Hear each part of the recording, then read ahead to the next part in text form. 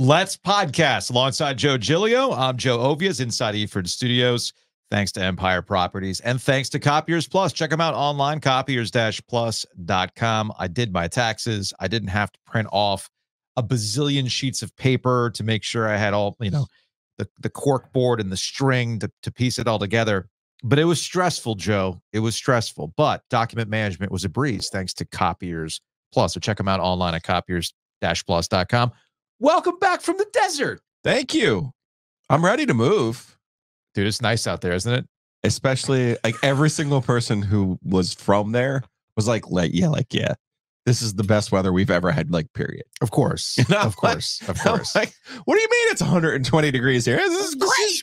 Gorgeous. The golf looks wonderful. Oh, don't tease me. I was so close to TPC Scottsdale. Yeah. If I had golf clubs, it probably would have happened. I mean, you could have rented clubs. Yeah, but by the time, because I was with Jackson, by the time we did that, you're talking about probably $1,000. To play and rent clubs. Yeah, Scottsdale's nice, man. And the food is also fantastic out there as well. But yes, you would not have been proud of the food choices that were made. Did not really delve into the Mexican, Cali Mexican, any kind of. What did you eat? Bad choices were made. Why are you so basic, dude? I know. I that was the one thing I said to myself. But listen. I'm gonna just defend myself here for 1 second. Fine. First of all, I did go to In-N-Out. So no one had ever been. Everybody wanted to go. Oh, so the whole family had never been? You had never been? No, Jessica had been, but it's been she went to California a long time ago. Okay. 25, 26 years. Yeah. So In-N-Out Burger, we enjoyed that. The French fries at In-N-Out Burger are actually better than McDonald's. I never thought I would say that in my life. Well, what's funny about In-N-Out is this is where regionalism has been flattened, and you come to realize that now the reason why people rave about this stuff is because it was their stuff, right? But yes. I will say this, In-N-Out was always positioned as this incredible burger experience. No, it's just like an elevated version of McDonald's for a region. But you're right about the fries. They're amazing. The fries are legit. Big fan of the fries at In-N-Out. So then it was James's birthday, the 6th. Yeah. So my oldest, his birthday. He flew through Chicago. So it was his first time flying by himself. Oh, wow. He wasn't with us on Thursday, okay? Yeah. So he ended up flying through Chicago because he flew directly he flew to Phoenix, okay? Mm. He thought when he saw this layover and this and that, he thought he was going to be in the Midway airport for a day. He was like, oh, I'm going to get a Chicago hot dog. I'm going to get Chicago pizza. I'm going to do this. I'm going to do that. He ended up getting a Lunchable from, the Hudson News. Right. And he was, he's not a big eater. You've seen James. James. No, James is a stick. So it just so happened there was a Lou Malnati's in Scottsdale, a stone's throw from the hotel. Okay. So he was like, I wanted Chicago pizza. And I said, all right, well, Lou Malnati's. It's Phoenix. A chain, but it's Phoenix. I get that, but it is Chicago pizza. I know, dude. And then we did hit Del Taco. I saw our forever producer, Jonathan Rand. Oh, okay. On Sunday. Shouts to Chad and Abby, who just got married a week ago. Their crew went out and got an Airbnb in Phoenix, on the outside of Phoenix, a suburb with a pool and this whole thing. Hard stop. Yeah. Does Rand have some sort of slush fund we're not aware of? He's working for the government now, man. Even before that, when he was making peanuts at the corporate job, he would find himself at hockey games all the time. And I'm like, those weren't station seats. What is up with Rand? Does he have a secret stash of money we're not aware of? Rand Road, new Rand Road. I mean, come on, man. It's Garner royalty. Okay. So, all right. Because I know that government job ain't paying that. So I did my taxes did not pay for that, Joe. Anyway. They might have. Yeah, maybe they did. So I did have Del Taco. A free shavakadu. Yeah. The Del Taco. And that was it's Taco Bell. That was Taco Bell. Yeah. It's Taco Bell. So the interim meals were really kind of, the hotel had free breakfast. Cool. So my clock was all off. We basically ate twice a day. And You got to remember, like, I could gamble at 10 o'clock in the morning. Yeah. So, like, there was there was a lot going on. I'm really disappointed in you. I even said to Jessica, I go, we needed to get like one California, Baja, Mexican, something. Dude. And it just didn't work out that way. Because actually the boys ended up going again on Sunday to In-N-Out Burger. Because James hadn't been by that point. I guess you had some ho-hum meals like UConn won another ho-hum championship. Yeah. Just the meals were not the highlight of the trip. Yes. Yeah. The meals were not supposed to be the highlight of the trip. The highlight of the trip was getting to see that spectacle and taking it in. Like I had texted my brother because he had never been to a Final Four before. He wanted to go, obviously, because of NC State, and he was bummed out. He was in his feelings. He's like, but it was still a cool experience. And I think you referenced that your audio sucked. It is what it is. But you hit on something that I don't think people appreciate about the Final Four. Even if you don't have a team in the Final Four, if you go to the right city, it really is like a college basketball fan convention. Yes. It's a great time. Yeah. You see people rock their gear, even if they're there, even if their team's not there. You can go to the Fan Fest. Yes, it's a big corporate event, but you're seeing everybody rock their stuff. It's a cool event. I stopped I mean, when I say so many, at least 3 Carolina fans. And I just said to them, that's respect. Yeah, props. You rep your team. Where's UNC? Respect. You're just rocking the shirt. But there was one guy there who was like on the practice day, and I should have sent you the video. Yeah. He XYZ, I think was his name. He was like, "Welcome to our house, little brother." Like he had the whole thing going. Like he was awesome. That's funny. He was awesome because Carolina won the championship there. Yeah. In 17. Yeah, back in 17. So like I respect all the people who know all this history and all this other stuff. And I know some State fans were not happy with the Purdue people. But I was like, listen, you should respect just another Purdue. version of State. They are the Big Ten version of NC State. Yes. But to which Steve was like, yeah, if only Indiana and Notre Dame were both winning, national championships and going to the Final Four every other year at the same time. And it's like, okay. I get that point. I see it now. I get that point. But it doesn't matter because UConn's winning all the national championships. I'll ask again. Yeah. Who would you rather be? Yeah, they let Zach Edey eat last night. Monster game from Zach Edey, but that wasn't the point. And that's kind of been understood with Purdue. If he wants to get if he's going to win the game, man, let him win the game. What are you going to do about it?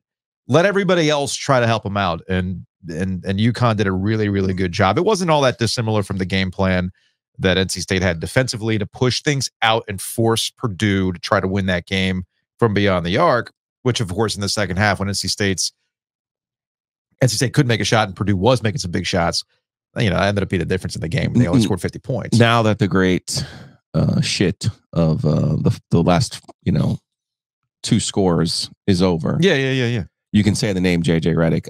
I said before the Purdue game, you just have to enact the JJ Redick rule. Sure. When JJ was at Duke, if JJ scored 40, you're probably going to win. Yeah. Because it was Daniel Ewing. It was the other guys. Yep. It wasn't JJ that was going to beat you. And that's the thing about UConn. You said this earlier when UConn and North Carolina played. It's like you could just tell even back then, they're just playing at a different level under Dan Hurley. They've recruited players. They've got players that just kind of come at you at waves. These are college players that they've got depth. There's not any one player that's going to beat you. There's just multiple guys that are going to do their jobs and they're going to do it well.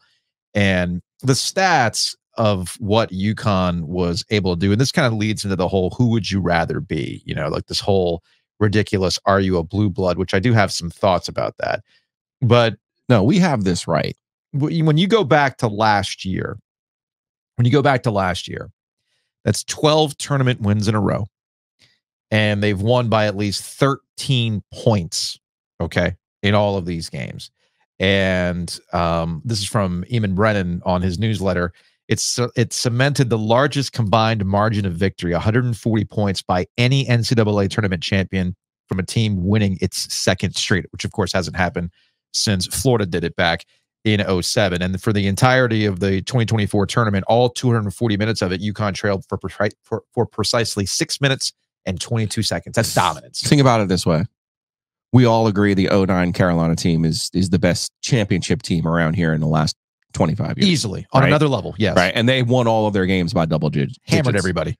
Imagine if they came back the next year and did it again. Right. With a slightly different crew now. Sure, Let's give Hurley some credit here, because this was, yes, Klingman was there, and there was some other, and Tristan Newton shouts to the ECU transfer.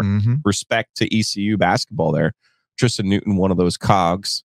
But the truth of the matter is they started a guy who began his career at Loyola, Maryland, and a guy who began his career at ECU. So that might seg into your blue blood. I don't see the blue blood starting those types of transfers, but part of that is when you get in there, you assimilate, and being able to make those pieces fit into what you want to do. So they've won. UConn as a program over 3 different coaches has won 6 national championships. That's more than Duke since '99. All right, yeah, that's more than Duke. You know, let's just go since '99 though. Yeah, it's more than anybody. It is more than anybody. Yes, it is more than anybody. But they are, when you look at total championships won in a stratosphere, that you see your typical usual suspects. You see Kentucky, you see Kansas, you see North Carolina, even UCLA, if you want to go all the way back, even though UCLA hasn't won a national championship since what, 1995, I think it is. Is that the last time they won a championship? Okay. Anyway, so there's this argument, and I get why the argument exists, because it's really easy sports talk fodder. Do you want to light up the phone lines? Yes. You don't feel like working today? Cool. All you got to do is say, is UConn a blue blood? And boom, it'll light up the phone lines. But it's a trick question. Who freaking cares? Who cares if they're a blue blood? It's not a trick question. It's the wrong question. Okay. What is the question? Is who would you rather be? But that's open to interpretation. Sure it is. Now, I ask you that, and you already know my answer. And I made this argument last year. And we're obviously here with a lot of Duke fans and a lot of Carolina fans in this area. Yeah, we're skewed by this. Yes. Now, I'm willing to listen to the argument in more ways than I may have appeared closed-minded. Duke in particular. Would you rather have the 3-4 month run build-up with a singular talent like a Zion Williamson? Or would you rather be the national champion? You'd rather be the national. I don't know, though. No, I think but that's what I'm getting at. You get like these big stars, which Duke and Kentucky of the Blue Bloods have had these stars. Yes. The biggest names in college basketball. And Duke's going to have it again this upcoming season. And Duke's got another one of those coming up. Like, if you're Danny Hurley, you're sitting here, you recruited Cooper Flagg. The fuck do you got to do to get that guy? He just ran roughshod over the world, and you still can't get him. So that might be your answer to, are you a blue blood? That might be. But again, I then respond to that with a question. So you don't get Cooper Flagg. You clearly don't. I'll go get somebody out of the portal and beat you with him. You clearly don't need Cooper Flagg. And there's a conversation that we can tie in with John Calipari in a second after we do housekeeping and everything else, because I do think these things are tied with the state of college basketball. Well, you do this long enough, you deal with conversations after a champion. Is this the template? Do they have the blueprint to win national championships? Remember when Kentucky won a national championship in, what was that, 2012? 12. It was, Calipari's going to run college basketball forever. He's got this pipeline of talent going to the NBA. Drake's shooting layup lines. Of course, you get this far away from it. The only thing that I can think of right now to stop UConn is if Drake puts on a UConn jersey and does layup lines with them at their Midnight Madness, because he is the cooler. But the point is, 10, 15 years ago, we're convinced this is how you win college basketball games. So much to the point where Duke completely transformed their program and remade themselves with the brotherhood to get the one-and-done talent. Now it's up to John Shire to see, okay, where is college basketball going? Because you clearly cannot out-talent to win a championship today because of the changing nature of college basketball through the portal, through NIL, guys sticking around. Talking about 22-year-olds, 23-year-olds playing basketball. That's different than where it was back in 2012, 2015. Kentucky may have more college players. Kentucky may have more lottery picks than all of other college basketball teams combined. And clearly, Kentucky fans got tired of that shit. Yeah. They didn't want that anymore. They wanted championships. They didn't want it anymore.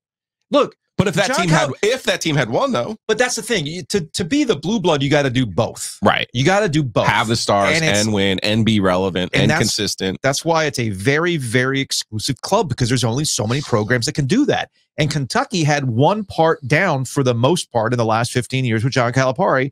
but didn't have the other part. And that was consistent winning in the NCAA tournament, consistently getting to a Final Four. I'm not even talking about winning championships. Right. Kentucky wasn't even making it out of the first weekend. And obviously, Kentucky fans got upset with that. The worst thing that John Calipari ever could have said, I forgot what year it was, but it was the draft where they put like 5 dudes. This is my national championship. Yeah. This is the greatest moment in Kentucky basketball history. I think it was 6 first round. 6 first round. What? No, absolutely freaking not, because those don't get put up in banners. You don't put a banner up at Rupp that says we put X amount of guys in the NBA that year. No, you put up a Final Four banner. You put up a championship banner. That's what you do. Actually, at Kentucky, they only do championship banners. That's true. That's true. So it gets back to your central question. Who would you rather be? And I think it depends. If you understand that to be a blue blood, it is a very exclusive club, and that you're trained to want top-level players, you understand that to be at Duke, Kentucky, Carolina, you're talked about 24/7 in your sport every single year. You run the news cycle with your recruiting. You run the news cycle with your MTEs. When you show up, you are the attraction. That is the true sign of a blue blood. And that has its own thing. When you wear that Carolina shirt, you wear that Duke shirt, there's like that head nod. It's like the people who drive Jeeps and they put the little rubber ducks on the dash. Like, hey, buddy, I see you. But UConn is how the 98% of us live. And if you ask any other program, who would you be? Who would you rather be? You can't ask that question to Carolina fans. You can't ask that question to Duke fans. You can't ask that question to Kentucky fans. But you can ask that question to a state fan. Sure. Who would you rather be? Would you rather try to get toe-to-toe with Carolina and Duke, go for the big recruits, all that stuff, be the center of the college basketball universe all the time? Or would you rather do what Dan Hurley just did and win another national championship? So the reason we're even having this conversation is because in 26 years, UConn has won the national title 6 times. Yeah. Okay. They've been to the Final Four 7 times. Yeah, yeah. They've also missed the tournament 9 times in that same span. Right. That's wild. But that's wild. It's my Marlins effect. Right. Well, you showing up? Oh, we winning this thing. Let's go. And it was our old friends at the Tar Heel blog talking about the real problem that I think Carolina and Duke have with UConn is they've had no pain. So Carolina had Chris Jenkins, right? Carolina had the NCAA investigation, and UConn had one of those too. Kentucky's got Luke May. Kentucky's got Christian Laettner. Luke May. Kentucky's got Christian Laettner. Yeah. Kentucky has their own pain. What does UConn have? Kentucky has losing to Oakland. Kentucky has losing to St. Pete. What's UConn? Right? What does UConn have? Honestly, because Kentucky, I mean, UConn is the embodiment of what I always say. If you're going to lose big. Don't give me this. Don't dot me in the title game and make me eat that for a year. Okay. You know what I mean? If you're going to lose big. Right. They went 4 years in a row without making the tournament under the last 2 with Kevin Ollie, first 2 with Danny Hurley. Yeah. Okay. So they went 4 years without making it. And this is where a Duke or Carolina, oh man, I'll be miserable if we didn't make it. And it's like, I was thinking about this on the ride in downtown tonight. I'm on no sleep, by the way. Got in at 2:00 in the morning. Yeah. I'm not on sleep any, but that's another matter altogether. Different. I was thinking about this. Like, how many conversations that you and I have had with Roy Williams? Yeah. A lot. Like, I feel like more than me, but I feel like you're giving me too much credit. I feel like we understand Roy. I'm just the big fella. I feel like we understand Roy, right? Yeah. Roy, if my math is right, nobody won more than Roy. If you take from like 96 at Kansas, speaking of Blue Bloods, he coached at Kansas and Carolina.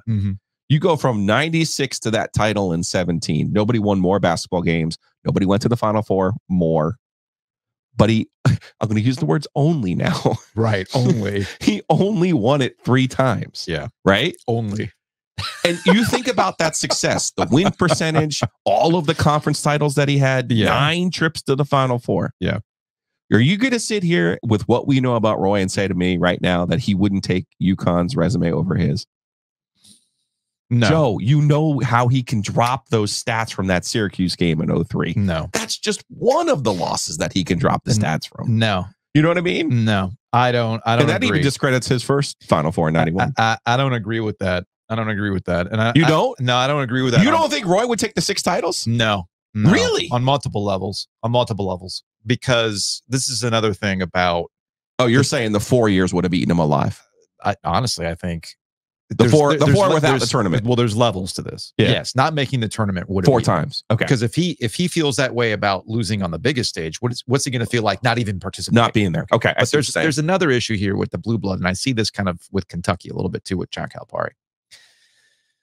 Roy, I'm not saying that Dan Hurley doesn't love UConn. Okay. Sure. Roy loves Carolina. Yeah, there's a certain kind of way there. There's a certain kind of way there. Yeah. He loves Kansas too. So his 3 at Carolina are like LeBron's 1 with Cleveland. It meant more. It meant more to him for a variety of reasons. Same with Mike Krzyzewski and Duke. Yeah. Now it's a different kind of love for Duke because it's essentially a program that he shaped in and of himself, right? I mean, what the Duke you see today is Mike Krzyzewski's Duke. The Carolina, like you like to point out, Carolina with Roy was him saving what Carolina was and what he loved about Carolina and bringing all that stuff back, the family back and everything else. But there's an ownership to it, one way or the other. That's fair. And maybe Dan Hurley is able to do that at UConn because what do you associate with UConn? Like I still am the old guy that still associates UConn with Jim Calhoun. That's his program. Is it going to be Dan Hurley's? I don't know. So that's another level about the blue blood factor to it in that I'm not saying people don't love UConn. I'm simply pointing out that there's a different level of ownership that happens with those programs, from the fan bases to the coaches who have been there, X, Y. And that's an issue with John Calipari, which we can get to in a second. But to answer your question, and there's no right answer, it's all in what you expect and what you're used to, but it's a dumb question. It's the blue blood or the who'd you rather be? The blue blood question is a gatekeeping question. Yes. You know, it's like in 2024 and what you're seeing on the media landscape, like, oh, you know, do you want to write for the New York Times? Why would I want to write for the New York Times when I have the ability to do my own thing? Why? And I was actually listening to a podcast, the Press Box podcast from The Ringer, and with Brian Curtis, and they were talking to a guy who does afternoon radio in Chicago. And you know, he said, like, I grew up in this area. Like, for me, doing afternoon drive in Chicago was a big deal, but that was a thought process from like 15 years ago, right? Now, everybody wants to be McAfee, I would assume. Pretty much everybody. Yeah. Like, all you need is a laptop and a good microphone and a camera, and you can do whatever you want. It's all open to everybody. So to be like, well, you're not anybody unless you do this. Look at what McAfee just did. He didn't do any of that stuff to the point where ESPN needed him. Yeah. Not the other way around. Yeah. So when we start talking about blue bloods, it ties into my thought about what's it freaking matter at this point with the way that college basketball is. NIL opens the door for chicken money to bring John Calipari over. Okay. It used to be, hey, I can give you a little money under the table. Hey, I'm on TV all the time. Hey, I can do X, Y, Z. You're going to have to sit. You don't have to do that anymore. You don't have to do that anymore. And you can build it the way you want it to. And that's what Dan Hurley did. So who would you rather be? Are they a blue blood? Man, if I'm UConn, I'm like, we don't give a shit. We got 6 national championships in the last 25 years. We're good. Thanks. Housekeeping. Big thanks to Inovana for sponsoring Housekeeping. They came out to the house last week. I might need them to come to the house this week to do a complete just bleach the place, as my house is dealing with some stuff. But wait. Why is this not playing? I had the jingle. Hold on. Oh, I see what's going on. I think you go out with the jingle. You do the ad, then you put the jingle. This is all here. Why, like, play already? If you have mess inside your mansion or trash in your cabana, get it clean with Inovana. Adobe Audition giving me an error. Like, no, sir. I have my audio hardware mapped correctly. Thank you very much. Hit them up online, ENOVANA.com. Schedule your one-time cleaning just to give them a shot, or you can do what I do. They come out every 2 weeks. They keep the house nice and clean. We appreciate Inovana for sponsoring Housekeeping. Are we going to auction? Speaking of Housekeeping, Shady's birthday bash, May 3rd, that Friday. Are we auctioning off that cardboard sign? I kept that one. Yes. I saw some of the pictures of the Where's Duke making the rounds with state fans, which was like, okay. I kept that one. The Duke one found a good home. Oh, it did? Okay. It did. Okay, good. It did. It was a blast, man. The Saturday was fun. Okay. Are we going to auction that thing off, you said? That'll be part of the raffle. All right. Yes. We got bourbon. We have a Seth Jarvis mixtape, which is very cool. And now we have the Where's UNC. Very excited about that. Very excited about that. Breeze Through is going to be at the OG Birthday Bash on May 3rd at Shady's. They're going to have the food truck out there. Although I keep saying this, we have to talk to Adam about this. I think he's cool with it and committed to it. We just got to like make sure. We also have the Gasters this week. That's right. A Masters pool that Adam set up for us. I'll send out the link today, or we can include it too in the YouTube comments there. Yeah, we can. It's free. You play. We got stuff. It's a good contest. Yeah, it is Masters time, and I know you're hype about this. I'm very, and I know Adam is very, very hype about this too. Yes, I'm sure he's got a Masters polo for every day of the week right now.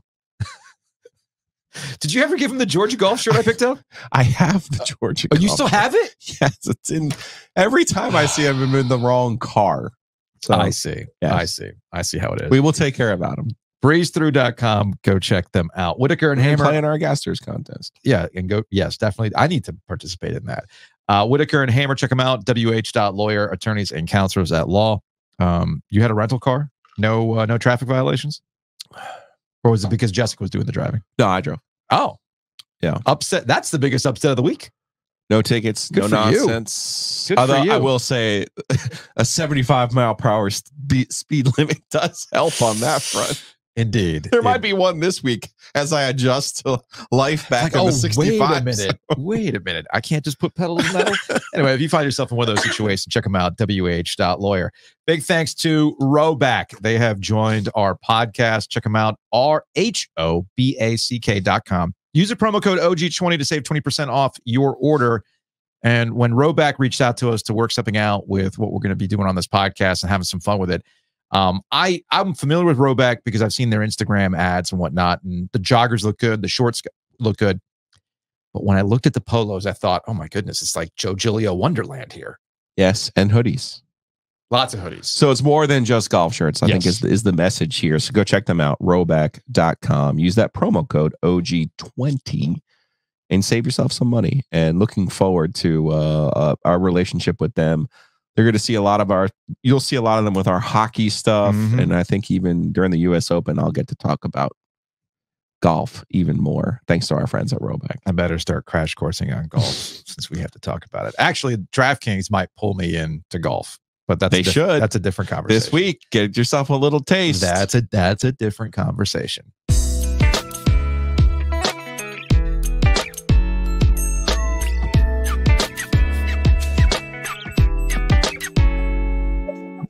Joining us on the Heister Automotive Group hotline, David McKenzie, McKenzie Law. He is our other in-house intellectual property attorney. I'm married to the other one. David, how are you? David, can you hear me? I'm well. How are you guys? Just making sure. I can hear you now. Okay, got it. Just making sure we had the right audio here. All right, so David, I want you to explain like I'm 5 what we missed last week and all the Final Four hysteria about NC State making it, that quietly, it just seemed like it was a quiet kind of thing that dropped on my social media feed. Florida State, some of Florida State's claims or motions were dismissed with the ACC. Explain like I'm 5 what happened last week. Yeah, so last week at the business court in Charlotte, the court ruled on Florida State's motion to dismiss. Florida State brought a challenge to basically the ACC's complaint, saying that, one, that the ACC failed to state a claim. The other real key factor that Florida State was asserting was the fact that there was no jurisdiction for the court in Charlotte to proceed, either on subject matter or on personal jurisdiction grounds. The court, there's this pretty good precedent from the North Carolina Supreme Court on that matter. And the business court, Judge Bledsoe in Charlotte, rejected that claim and said, under established precedent involving a case with Troy University from Alabama, rejected that case, noted that Florida State had deeply engaged, not in governmental activity in North Carolina, but rather in commercial activity in North Carolina, to the tunes of millions of dollars. Also, the court went at length to say that, look, all of this happened in North Carolina. The league has been centered here for 71 years. The grant of rights were executed in North Carolina. They were negotiated in North Carolina. And then also critically, I think, to the court's analysis was the fact that Florida State had participated in litigation in North Carolina courts against the University of Maryland back in 2013. So it rejected the vast majority of Florida State's claims. It did allow one claim, which was kind of a throwaway by the ACC, which was a breach of fiduciary duty claim. Essentially, the court said that a joint venture does not establish a fiduciary duty, one going to or from. And so it did allow Florida State's motion to dismiss on that claim. But on the bulk of the claims, Florida State's solidly in this case. So if I could just kind of boil this down, what the courts in the ACC did with Florida State was the millennial equivalent of going online, seeing somebody talk about something, and then bring up a receipt, like a screen grab of a previous statement, and they go, "This you?" And is that essentially what they did? They're like, "Okay, you have all these complaints, but I think it's a bit more complicated." Yeah, I think it's a bit more complicated than that. Okay. The court looked plain and simple. I mean, it is stuck at this stage. It can't really get deeply into the merits of the case. It has to look at what's called the four corners of the complaint. But since they did allege subject matter jurisdiction did not lie in North Carolina, it was allowed to step outside of the complaint and consider some things. And so on that point, the ACC had noted the hundreds, if not thousands, of games that Florida State has participated in North Carolina. But I think the real key factor here is the money it's received by way of its participation in sports in North Carolina. That all militated, I think, over and above what I think you've seen out there about case priority. As you know, the ACC filed this case on December 22nd. The next day, Florida State filed this case on December 23rd. And so you had this sort of like who wins based on the first to file rule. I don't think that played heavily in the court's analysis. It's never a dispositive factor. It's simply a factor in the whole consideration. And the key thing that drove the court was the same situation in the Troy University case. You set up shop here in North Carolina. Okay. You participated, and more importantly, you made money. So it wasn't exactly like grabbing a screenshot like that. It was more like look at the pocketbook. Okay. Including playing in the ACC championship game in Charlotte this past year. Yeah. As well as the ACC championship games in baseball, fencing, rowing. It doesn't matter. They've made a lot of money by way of their North Carolina contacts. And so in the case of Troy University, they actually set up an office in Fayetteville to sort of cater to Fort Bragg soldiers down there who may want to get an education at the same time. And so it's an analogous situation where you could see where, if you're coming into the state and you're making money like Troy University did, and you're coming into state like Florida State did hundreds, if not thousands of times to play and participate in economic activities such as sports, and then that sticks you in the state. So how does this affect Clemson's legal filings? I think Clemson should pay deep attention. It's interesting. The Clemson case was filed before the ACC's case, but again, case priority is a factor. It's not dispositive. It's not the deciding factor, as we would say. I think it is all but certain that because of the established ruling, the identical fact patterns, the applicable law, it's all but certain that North Carolina, that Judge Bledsoe is going to retain jurisdiction over that Clemson case and will proceed on that matter. Okay. I had listened to the last time you were on the podcast with Giglio. I was on spring break, and I was driving back from Bryson City, and I was listening to the podcast, and Kelly was listening in, and she was kind of nodding along, with a lot of the things that you were talking about with the contracts and things like that. But there was one thing that I wanted to kind of poke at, and that is a protracted or drawn out legal back and forth between the ACC, Florida State, potentially Clemson, potentially North Carolina, because I know their board of trustees, they're not necessarily happy with the state of things, and they're keeping an eye on this. The one thing that I've always come to understand about these matters is, yes, contracts are there. Yes, you can point to the business filings and whatnot, but clearly Florida State doesn't want to be in the ACC anymore. So I've always viewed these legal filings and these legal maneuverings as part of a larger process to negotiate your way out. What is the magic number to make everybody happy? The same way there was a magic number for Maryland to leave. Now, the magic number for this exit is a hell of a lot higher based on what had happened with Maryland. but there's always a number. It's the old $1 million man, Ted DiBiase. Everybody's got a price. So in your estimation, when you see all this kind of back and forth going, do you see the ACC coming down at all? Or are they so locked solid that they can just keep telling Florida State and potentially Clemson, you guys can do whatever you want, but that's the number and that's what we're sticking with?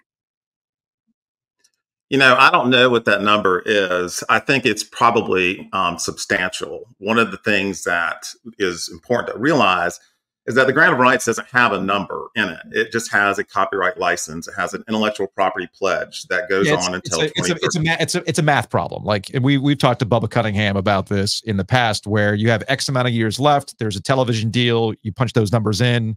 Here's the number that it would be, and that's what they've been kind of poking around, seeing what that number is. And so far, it's guesswork. And if you look at Florida State's complaint, it is, in addition to appearing like it was cobbled together from message boards, but it does make a speculative claim that it's around $576 million or something like that.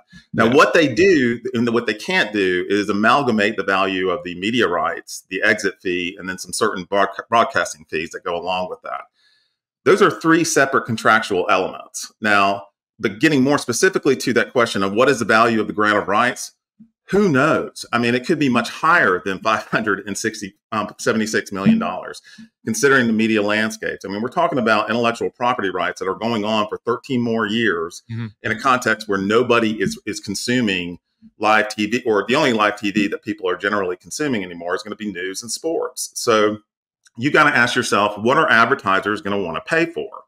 And I can promise you one thing. I don't think that Disney's leadership really cares about the equities in this situation. It cares about the value of what they're going to get out of this deal and be able to then pay towards the shareholders. So and there's 2 points I want to make. I don't think we even know what that number is. The second part is it's not like a judge can add that number to a contract. One of the things that appears to be lost on this is that the judge, at least a North Carolina judge, and I would presume that the situation is the same in Florida, just can't undo a contract unless you have a situation of fraud or something that is clearly goes against public policy, like, a contract for a criminal act, for example, is clearly against public policy. So what a court is then forced to do is try to look at the contract in order to effectuate the intent of the parties at the time of signing the contract. I think that there's a lot of evidence out there that the intent of the parties back in 2013 and again in 2016 was to bind everybody together in a long-term agreement. Yeah.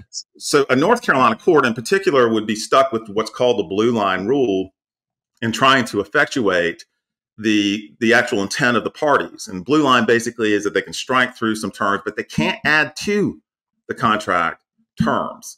And they can't undo it outside of showing a fraud or public policy or duress or something like that. They can't undo the contract completely, as if to restart the parties from the very beginning. That just doesn't happen. And I do not see any credible claim by Florida State that there has been any fraudulent conduct on any ACC actor. Again, looking at its second complaint, which appears to have been, at least in part, filed to more or less support the first complaint. I'm trying to be measured in my language here. I realize that a lot of people have their emotions involved and they think that this is an athletic contest. It's sports. I think emotions are going to run hot, clearly. Yeah, and I understand all that. But the first complaint was bad.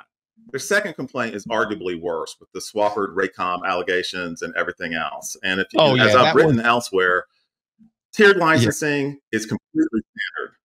And then the Swofford Raycom allegations are truly cobbled together from a variety of internet sources. Not a single allegation comes from Florida State itself.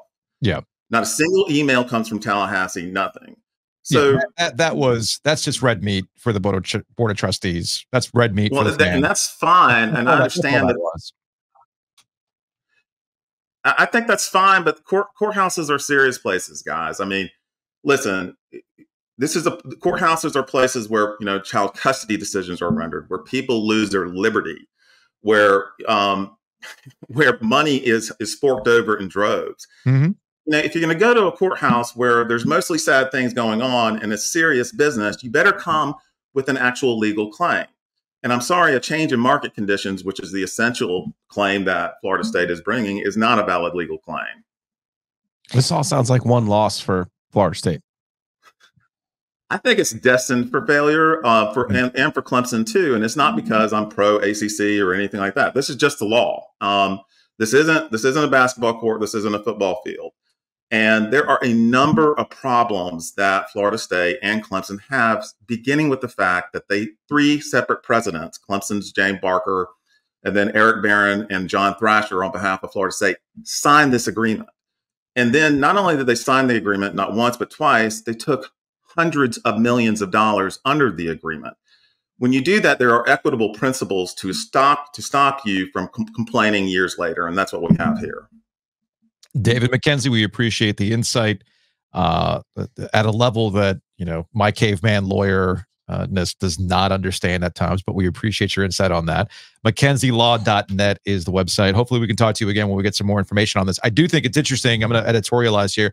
I do think it's interesting that when Florida State actually lost something, kind of crickets. When the filing happened, it created a bunch of content, a lot of conversation. It's the demise of the ACC. What happens next? I look at on YouTube. The algorithm is feeding me all these things about the ACC is going to die tomorrow.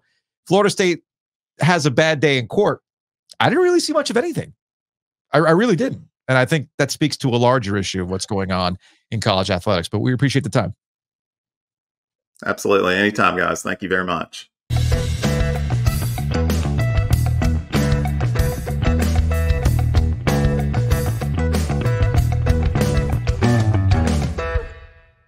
It's interesting. If you watch on YouTube, you see Joe apply something to his neck. Well, one thing that we're going to be doing here soon is taking you to Nature's Relief, hempstore.com. That's Relief, L-E-A-F. See what they did there? Leaf, like on a tree. Very, very smart. Nature's Relief, hempstore.com. They got locations across the triangle, 2 in Raleigh. And they're in the G, man. They're in the G, and they got a new location. They just opened up on Western Boulevard. They've got a big grand opening event that'll be taking place on 4/20.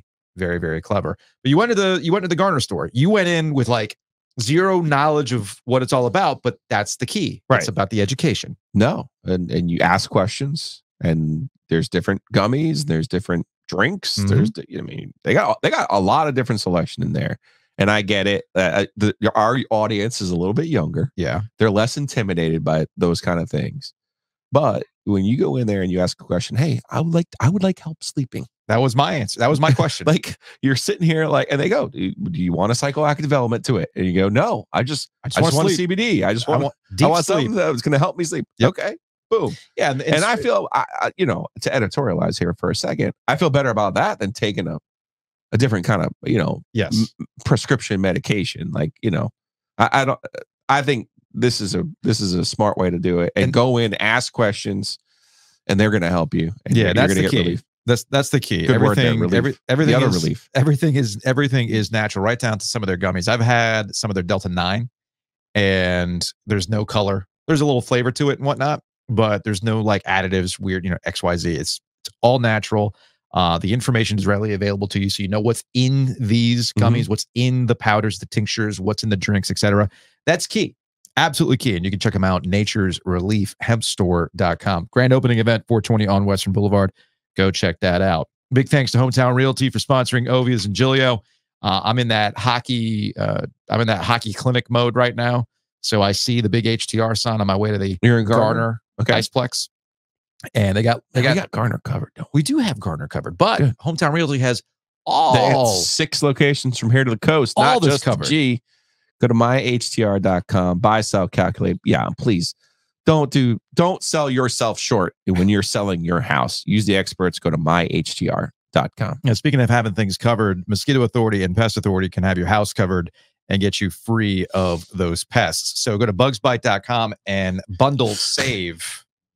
I don't want to sell anybody out at a certain university, but let's just say Hayes had a time, as did a lot of people that are NC State fans, getting to Phoenix. There were some issues. I see. With a certain package that was sold through the school. I saw some online about that. So I was able to be out there, and I'm getting a text from Hayes. He's like, I'm just going to go to Cleveland, going to go watch the women's game tonight, and then tomorrow I'll fly into Phoenix. So I know he was happy to see both games. That was not his plan. But I will say this. Hayes doesn't believe in contracts, but he does believe in saving you money. So check him out. bugsbite.com. There's all kinds of different ways to bundle and save and protect your number one investment, which is your home.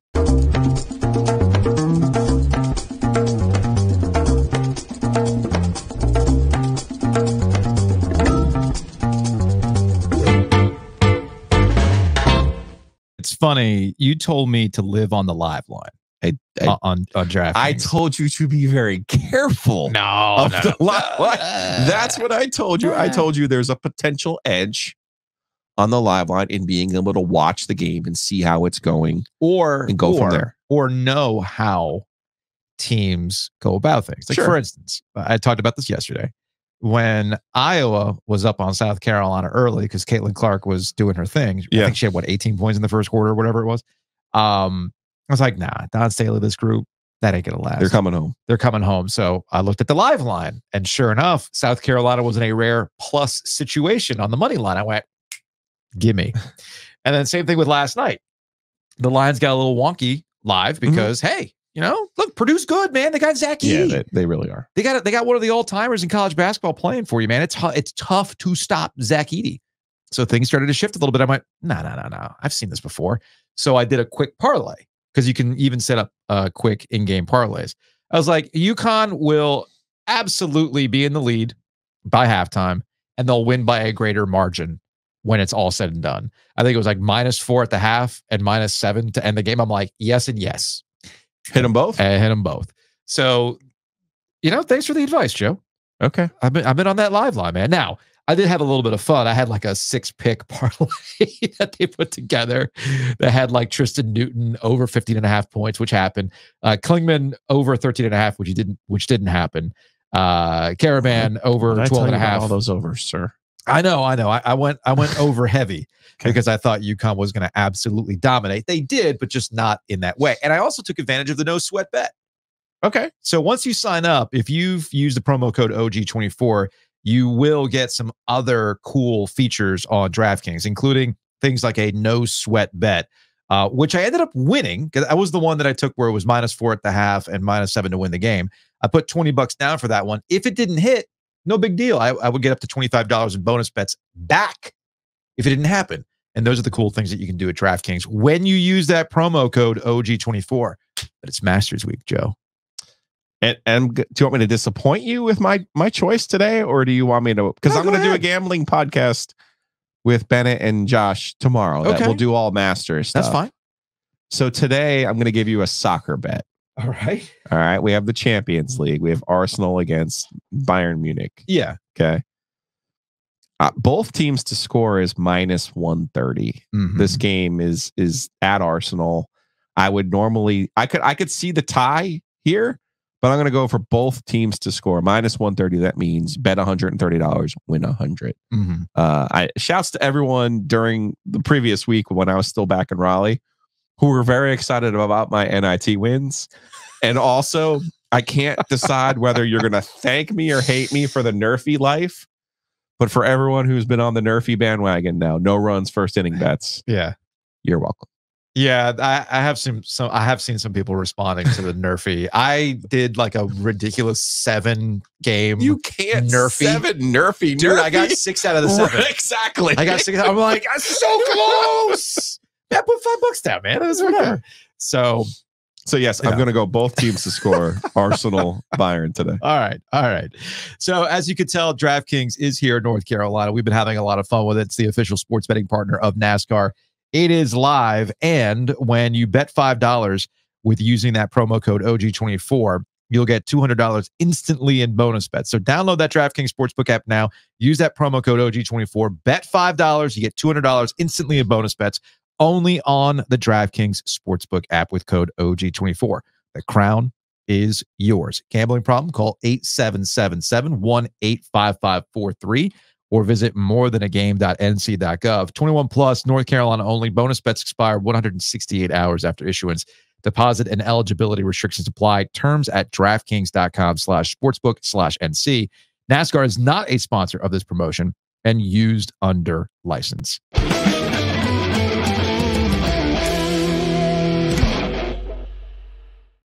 back to John Calipari, because there's a couple loose threads on John Calipari leaving Kentucky for Arkansas that actually ties into our blue blood conversation and everything else. Before you do that, since I'm a little bit out of practice, can you just say my favorite words for me, please? What? You were right, Giglio? About what? It's always about your next contract, man. It's always about your next contract with these guys. So where's Kevin Keats going? Well, he just got 2 more years. But he's through 30. Think of the Kentucky money. If they had won. No, I'm kidding, of course. No, actually, it's interesting. It's about your next contract. Dan Hurley's going to get a call from Kentucky. I saw Matt Jones from Kentucky Sports Radio. He's like, look, as they should. Kentucky's going to make these 3 guys say no. Yeah. Dan Hurley's one of them. They want Billy. They want Billy Donovan to tell him no for the 3rd time. I don't think Billy's taking that job for the 3rd time. Yeah. And then Nate Oates already said, no, I'm not doing this. Nate Oates said that early. He said it real early. Really early. And Dan Hurley last night, when he was asked about it, was just kind of laughed it off. Like, I'm not going anywhere, guys. Like, come on now. We're not really doing you this. could say that. As I was on this podcast one time talking about Mike Elko. Yeah. By the way, shouts to Duke. Keeping Kara Lawson. Yeah. I did not think that was going to happen. So good for them. Yeah. So he's off to, but I guess it kind of ties into. I thought, so to go back since we haven't talked. Yeah. I thought Kentucky should have told Cal, love you, mean it, but we got to move in a different direction. But they had to buy him out and they weren't going to pay that money. And I suspect that conversation happened even earlier, hence the Nate Oates. Because remember on the timeline, Nate Oates got his extension at the end of the regular season. Yes. Why was that, Joe? I don't, that's so weird. So weird. And then Kentucky loses in the first round again under John Calipari. Cal's 65 years old, right? And you could sit here and go that he won a national championship there. That was 14 years ago now. That's a lifetime at Kentucky. And yes, he had tremendous success there. And yes, if you look at the all NBA teams, those are all of the ones who went to college were through him. So it's hard to dispute what he's done there, except for the fact that his teams were starting to fail, not only to get to the Final Four, but just in the tournament in general. Yeah. Like their lack of success in the tournament was kind of galling, giving all of the talent that they've had. Now, this is something that in reading Matt Jones, kind of watching all these things kind of play out, listening to Ion College basketball when the decision was made for everybody to just work through it. And I think the way that Matt Norlander had put it was, look, these 2 entities are stuck with each other. Like John Calipari is finally dealing with the fact that he cut out the administration for the longest time because he thought he was bigger than everything else. And then now he has to go to Mitch Barnhart, who, by the way, you know what I knew things were done? You know what I knew that essentially Kentucky fans were over John Calipari? When Mark Stoops said it was a football school and people were not exactly like shushing him and telling him, okay, just simmer down. And Calipari lost his shit. And it got to the point where Mitch Barnhart essentially was taking the side of Stoops and had to have a conversation with Calipari. And Calipari came back like, well, this is whatever. In a weird sort of way, it was the inverse of, the Dave Doran, you go tell Steve Smith, we're not a basketball school. Of course, you see how they get around and get behind you when you get to the Final Four. 3 months later. Now, to Dave Doran's credit, man, he's been up there.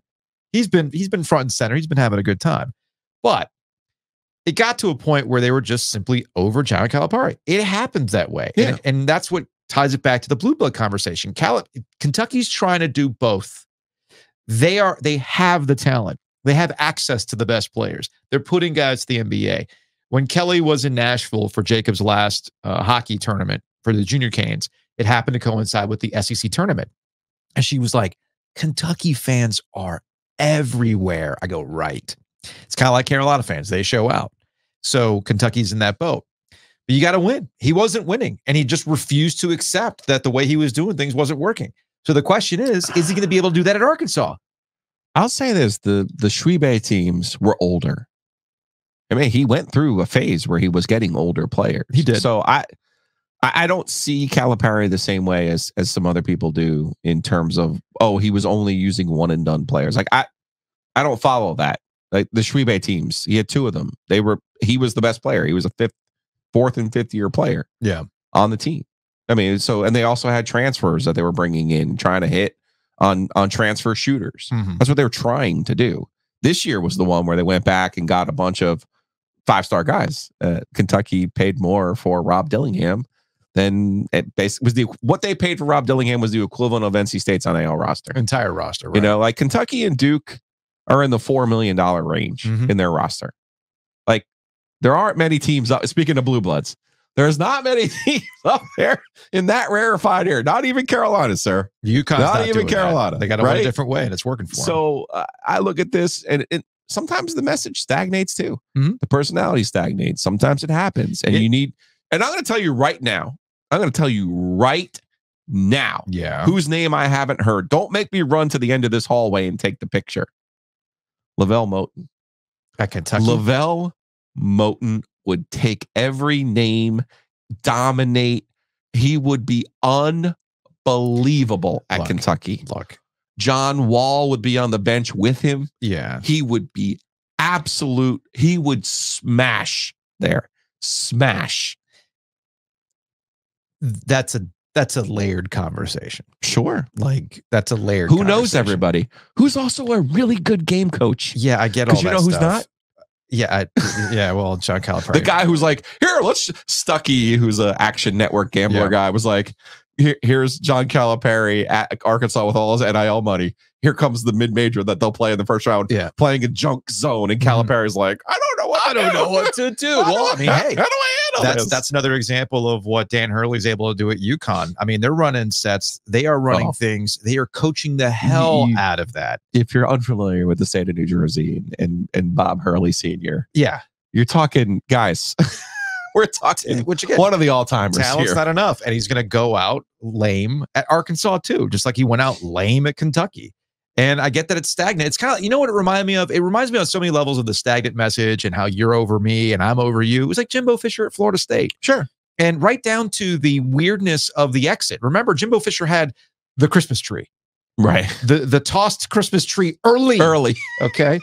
And John Calipari. It was like Thanksgiving when he threw you know, and John Calipari is apparently out walking his dog.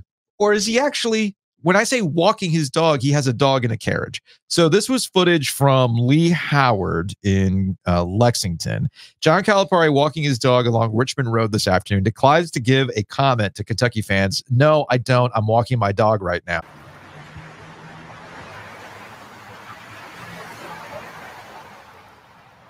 Hey, Coach, you got anything you want to say to your fans or anything? Right now? You want to say anything to your fans right now? I'm good. Come on, Paul. It's talking to a dog or another person. Come on. I don't know. My dog is walking me. Come on.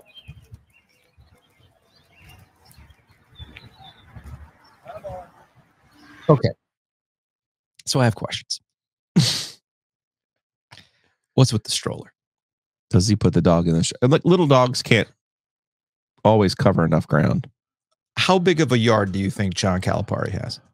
Gigantic. You don't think you can let that little dog in your backyard to go to the bathroom and, you know, move its legs?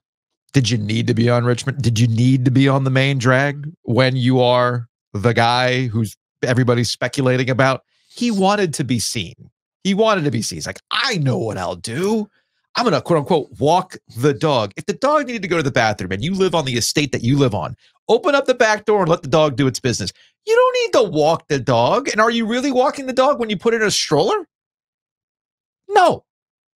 That's bullshit. And that's exactly why Kentucky fans should feel the way they feel about John Calipari. When you see that, I'm like, yeah, you know what? Everything about Kentucky fans, like, oh, they expect too much. They're spoiled. They're this or that. Like, no, it has nothing to do with that. We're just over this dude. And he's given us every reason to be over him to the point where the block is literally hot. Joe, the block is hot. And what am I going to do? I know what I'm going to do. I'm going to, quote unquote, walk my dog in the stroller. Man of the people. Every day. I want to be seen. I want the attention on me. I forgot who it was who covers who's the guy who covers Kentucky for The Athletic. Kyle Tucker. Kyle Tucker, thank you. For some reason, I couldn't remember Kyle Tucker's name. Kyle Tucker's tweet actually nailed it. Ah, yes, for the 8th Final Four in a row, John Calipari is taking attention away for not being in the Final Four. So they're over his shit, man. And that's just the example, the latest example. So you're not now. Lavelle is a super scratch off there. Yeah, no, the thing about, real quick about Lavelle Moten, and I think people understand that Lavelle Moten's a real one. Like, Lavelle's been nothing but awesome with us. He means a lot to Riley. He does a lot of incredible things. But you can't sit here and tell me that Kentucky is going to give him a legitimate look when there are schools around here that had every reason to give him a chance. Scoff at the idea. It's different.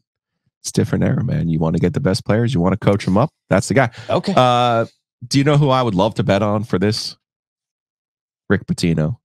He's coming home. You talk about the cork board. Dude. You talk about the cork board. He's going to bring his kid with him. Do you talk about the cork board? He said his biggest regret was leaving Kentucky. Sir. He has a chance, Joe. Do you remember all of the 2016 investigations? Yeah. And my theory that it was really all about a Kentucky fan working at the FBI who just wanted to get Rick Pitino out of Louisville. Do you want to talk about the 4D chess if Rick Pitino ends up being Kentucky's next basketball coach? That would be funny. You want to talk about playing the long game? That would be funny. I'm kind of actually here for that.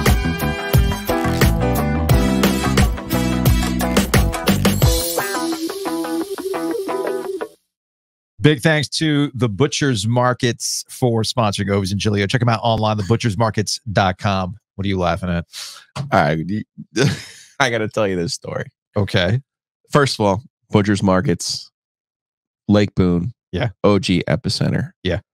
The number of people that I saw at the Final Four, State fans.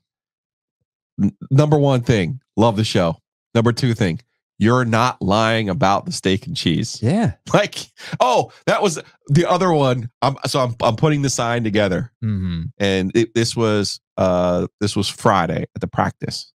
No lie. Okay. I'm putting the sign together, drawing it up. Somebody stops me. Love the show. Hey, he goes, you got to stop underselling something from the Butcher's Market. I go, what? What's that? He goes, you guys are sleeping on the French dip. Oh, I haven't had the French dip. Like, I go, but I get caught up where I just want to order. Yeah, so like for the women, yeah, it's funny you get caught up on stuff. Not to shout out to Longleaf, I did not get the chicken pot pie. Still haven't done that yet. I know. Well, they had the Ribbler on the menu. Oh no, I've had the Ribbler. It's so good. I hadn't had the Ribbler yet. The bun is the key. The Ribbler. Bun is money. Kelly finally had the Frito pie. She's like, why have I been sleeping on the Frito pie? So now all right, you know what? I'm gonna have to go get the French dip. I'm going to do that this week. Make sure that happens. Check them out. Thebutchersmarkets.com, locations across the triangle. Lots of Tuffy tracks were consumed. What was the final number that I saw from Jared that he had texted me, that he had texted you? Yeah. Was it 798 gallons of Tuffy tracks? I know. He texted me, and obviously I was in a different time zone and all these things. Yeah. He was like, I'm not texting Ovius because I want you to do the over-under again. I see. I was like, he keeps spoiling it by just going over. Like, I can't come up with a number high enough for him. That's funny. That is funny. He gave me the context, though, because, sometimes context is important. You ready? Yeah. All right. So they did, fun fact, 700. I love the number here. 798 gallons of Tuffy tracks sold during this run. For perspective, the top selling monthly guest flavor gets around 500 to 525 gallons for a whole month. So the Tuffy tracks dominated that number in only 2 weeks. Amazing. And as you already know, the ice cream at Two Roosters is amazing. It is. And you mentioned the guest flavors. They got a cool thing going on right now with local elementary school kids. Okay. They picked 6 of the best kid creations, Kid Chef, and they've got it at their various locations. Of course, those kids are like rock stars when they go back to school and be like, have you tried my flavor? My flavor. I will say, and Jared did text me, he was very proud of me. I went for the strawberry honey the last time I was there instead of just the bourbon coffee. You cannot go wrong with the bourbon coffee, though. Big thanks to Matt Davis, InsureGarner.com, TheOGInsurance.com, or call Matt Davis directly, 919-779-8277 with State Farm. You can save money on home and auto. We'll get an email every so often about bundling and saving and how much money they're saving per month, which you can put towards ice cream, French dips. All the good things. All the good things. That's all the good things on Garner. Nature's Relief and hit them all up.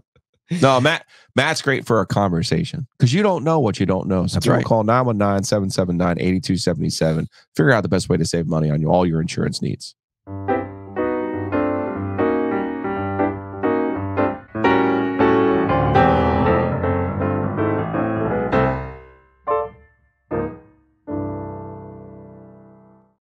All right, let's get out of here on some Hey Joe. Actually, I have a Hey Joe question. Yeah. You surprised at Joel Justice parlaying this into an associate head coach gig with Ohio State? No, I saw some people had texted me because I was in transit yesterday. Yeah. I was like, no, you got to let Joel eat, man. I mean, he's a big, but moving up.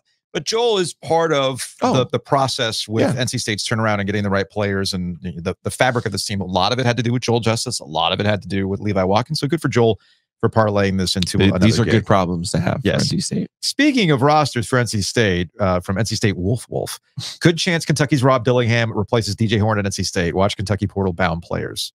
That's a lot of money for Rob Dillingham, Joe. No, he's going pro. Yeah, that makes sense. But I think NC State fans can dream, right? The one who got away. Listen, Joel was a key in getting DJ Horn. Levi Watkins was key the year before in getting Jarkel Joyner. Can we now, while we're going back and relitigating things, please, can we now go back and realize NC State was good last year? Did people say they weren't? Yeah, because you never won an NCAA tournament game, this and that. And it's like, no, they had a good team. They had a good team last year. They lost to a better team in Creighton. Yeah. At altitude where DJ Burns was in foul trouble. Like, my gosh. He was terrible for all 7 years. No. From a mitt. Crazy how 2 years ago, UNC was on the bubble and went into Cameron Indoor, won K's last home game, and then got to the tourney and the Final Four victory over Duke. This year, Duke could have knocked State out from the NCAAs in the ACC tournament, then lost them in the Elite Eight. Forever egg on the face. That's part of the fabric. That's part of the three-legged stool, as Luke DeCock called it. It's not forever, though. No, it's not. Here comes Cooper Flag, and hope springs eternal. Let's go to the YouTube comment section. There has been a little bit of the, okay, now that this is over, can I be a hater?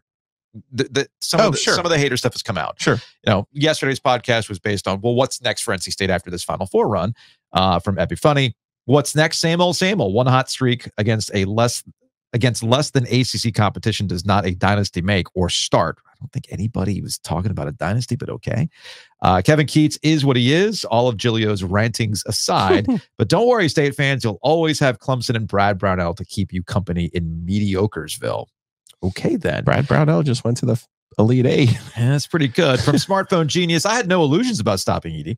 State has no one that can match up with him one-on-one. I was hoping they could at least run Purdue off the three-point line, but they gave up 40% from three. Again, that was a late situation. The first half, NC State's defense was excellent and did run them off the three-point line. I thought they did a good job with that. Never forget the players of 2024, Wolfpack legends. Personally, I don't think we'll see another run like this until the next coach. So there you go. This is from William. Hopefully somebody takes him off our hands. Keats is what he is. Record says he is a glorified AAU D2 coach who got lucky for 3 weeks in March. Next year, we're back to 9th in the conference, losing the first ACC tournament game. We're stuck with this for years because of that dumbass contract Debbie Yao gave him. This is a flash in the pan. I say what he's saying there. We are still in the wilderness. Like I said, all it took, Final Four, warm and fuzzies aside, just wait until they lose. The haters were going to come out. We saw this a lot with Hubert Davis last year too, remember? Got to the Final Four. They were hot. They didn't have a great year. The following year, obviously, they didn't make the NCAA tournament, and it was a Just tell me you don't watch basketball. That's all. I know. A lot of folks actually do not watch basketball. Let's see. Oh, it's funny. I was on Threads. I'm trying to spend some more time on Threads. Okay. And I had seen this. I pointed this out, that I am guilty of training the Threads algorithmic feed to send me cringy Cybertruck content. And because I cannot stop scrolling when I come across gems like this. And it was some dude who tweeted out, thankful for having a Cybertruck to help me with the real work and the big loads. I count 8 bags of soil. That's 8 bags of topsoil, Joe. What's a Cybertruck? It's the Tesla. It's like it looks like a PlayStation 1 truck, like graphics polygons. Oh, okay. Have you not seen this? Well, here's the thing. I have not seen a Cybertruck yet, but I had pointed out when I saw these 8 bags of dirt, I'm like, man, my old Honda Fit, and I know you could do this too because you had a Honda Fit. I put like 20 bags of mulch in that bad boy with the magic seats. So it's funny to me to see these guys with a Cybertruck. I have yet to see a Cybertruck in town. Do you know what they had in Phoenix, downtown Phoenix? What's that? The driverless cars. Oh, they did. Wild. Welcome to Johnny. Wild. So we parked for the Fan Fest at the convention center here, or in downtown. It was the only time we went downtown. And there was 2 or 3 of them that we saw. And we saw a group get out, and they were a little bit. They're in my age range, and I looked at them. And I go, how did it go? And they were like, not gonna lie to you, man, it was fucking wild. Like, interesting, because I'm like, how do you let go? Like, you know me, I like, how do you let go? I couldn't do it. And they were just like, it was cool. It was okay. cool. Okay. Yeah. So this is funny. You don't know what a Cybertruck is? Dude, this is again why the internet is a weird place. Yeah. Because in my little online circles and what the algorithm feeds me is that I get nonstop Cybertruck footage. People showing you a Cybertruck doing something stupid, people dunking on Cybertruck owners who had it delivered and the stainless steel is already screwed. You know, like it's discolored, the panel gaps are terrible, like the wire driving assembly like fails on them. It's all sorts of crazy stuff, right? So I get Cybertruck stuff all the time. All the time. Interesting. Never heard of it. All right. That's funny. It's also the tech podcast I listen to. Obsessed with the Cybertruck. It looks ridiculous. Apparently there's a couple in town because I haven't seen one. Somebody had actually posted a photo for me from Briar Creek in front of the Briar Creek so it's Tesla's truck. It's Tesla's truck. Okay. Yeah. Not like a Rivian, not like a Ford F-150 Lightning or any of that stuff. I've seen some electric vehicles around here. Like I've seen a Lucid. I've seen a Fiskars. I've seen the VinFast, which is like locally made. They got one up at North Hills for people to check out. But I'm not quite there yet in electric, man. I will say after renting a newer car, I'm ready to go to Bennett Johnson at the Heister Automotive Group and be like, hey, so what do you got? My technology from 2009, I've now been spoiled for a week. So it's funny. I actually want to go in the opposite direction because Caleb just turned 16, but he got his learner's permit later because there was such a COVID backlog of drivers. Take your time. Don't be in a hurry. Yeah. So I ended up having to get private instruction for a week. Somebody called Fuller Driving School. They did a good job. They got him prepped and all that stuff, and he passed his learner's permit. But I'm kind of dealing with the usual stuff where, you know, the kids today just aren't necessarily motivated to drive. Right. Even though I've explained to them, the sooner you get to a driver's license, the sooner you get to us looking at getting you a car, and the sooner it means that you can go like see your girlfriend. Maybe. I don't know. I don't know about you, Joe. That feels like an ad for the Heister Automotive Group. The sooner you get your license, the sooner you can go see your significant other. Keister, get off your keister. I don't know. I'm wondering. And you can see your significant other. I'm wondering if they would be okay with KeisterAuto.com. Get some Keister. You could sell your car there too. You can't. Things I didn't know. You can't do that. You can't do that. Now I'm sitting here workshopping. I'm like, would they be okay with us doing an ad for them for Heister Automotive Group? I'm like, get off your Keister to get a license so you can go get some Keister. Because again, wasn't that not the motivation when you and I turned 16? Yeah, different in New Jersey because you can't drive until you're 17. That's right. And you also can't pump your gas too, which is another weird still thing can't do that. No. Well, growing up in Boca Raton, it was funny because the snowbirds would come down and I could tell who was from New Jersey because I'd be pumping gas. Looking around. Like, oh yeah. Actually, I would have lovely older women come, excuse me, can you help? Son, can you help me? I'm like, yeah, it's no big deal. It's okay. But yeah, man, it's like I'm just trying to motivate them. Did you get a new craft beer shirt while I was going? Yeah, I went to, this is from Bryson City from spring break. Bryson City Outdoors. You're the only one. What? Go on spring break and you get I get another craft beer shirt from a brewery. Yes. No, but to close the loop on the car thing, you want newer technology. Like part of me wants to give Caleb the newer car with all the safety features, you know, all the sensing and all that stuff, right? With the Civic. And I kind of want an old car with a tape deck in it. You do. I do. Yeah. I want a car with a tape deck in it. I don't know why. I was going to say, I just sold the mini. No, the minivan didn't have a tape deck. No. The Fit had a CD player. Yes. I would have taken that Fit. Well, probably would have been for another day. But now what I'm looking for ideally is a Honda Element. Oh, okay. I want a Honda Element so badly. They don't make them anymore. I think they stopped making them in 2011. Okay. But they've developed like a cult following, and they look ridiculous. They're these little boxes. Right. But I love them. I think they're cool. They look very functional. If I can find one, I don't even know if they make them with a tape deck, but if they did, just get an 8-track. You'll be fine. My dad's car. My dad's Nova had an 8-track back in the day. Nova.